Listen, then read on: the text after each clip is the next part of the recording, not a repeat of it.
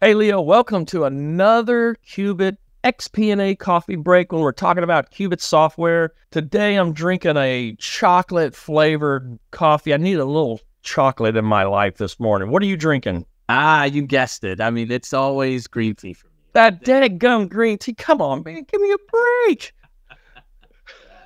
All right. Well, I'm going to give you a break and let you do the green tea. But hey, next time you join me, I need some coffee. Okay, this is a coffee break. It's not a tea break. All right. That's the deal. I'm not going to take you back through Leo's whole bio, but just to let you know, he's a seasoned sales leader, 15 years experience, proven track record, deep expertise in sales performance management, FP&A, XP&A, BI, business analytics, data management, and predictive modeling. And he's driving our go-to-market for QueBIT software offerings. Today, we're talking about DataWORQ. Okay, question for you, Leo. With tools like DataWORQ revolutionizing planning, data, and predictive processes, what's your perspective on the future of data management and analysis in the context of rapidly advancing automation technologies? Dan, great question. So particularly as it pertains to DataWORQ, right? What we have to be able to do is make it easier for folks to take data from wherever it lives, all of the multiple data sources that they may need, bring that data together in a way that's consumable, bring it into the planning system, and even layer on predictive modeling. And that's really what DataWORQ allows you to do. It allows you to run the gamut of full XP&A and do any kind of planning in the planning solution of your choice, because DataWORQ takes the data, it blows it out to its lowest level, it can bring it from wherever the data lives, consolidate it, aggregate it back, and put it back into the planning system, fully transformed and with predictive layering on top. Great. Fantastic.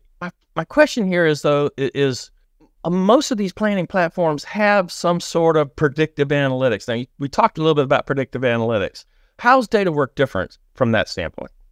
Yeah, so DataWORQ does a couple of things a little bit differently than the predictive analytics that comes packaged in with most planning platforms. First and foremost, DataWORQ allows you to take the aggregated data that's inside the planning platform, blow it out to its lowest level, and run predictive modeling on its lowest level. The reason that's beneficial is the lower you can plan at, the more accurate your results are going to be, right? And planning systems are not very good at planning at that lowest level. They're really good at planning at an aggregated level. So DataWORQ bolted onto a planning system lets you blow it out to that lowest level and add the predictive layering at that level and increase your accuracy. But number two, the other thing that DataWORQ does that planning platforms don't do natively is it allows you to layer on predictors, right? It allows you to layer on outside predictors that are not inherent in the data that already exists. So I can bring in weather data, I can bring in economic data, I can bring in trends in a different market, anything that'll help me predict the future with the data that we already have in our system.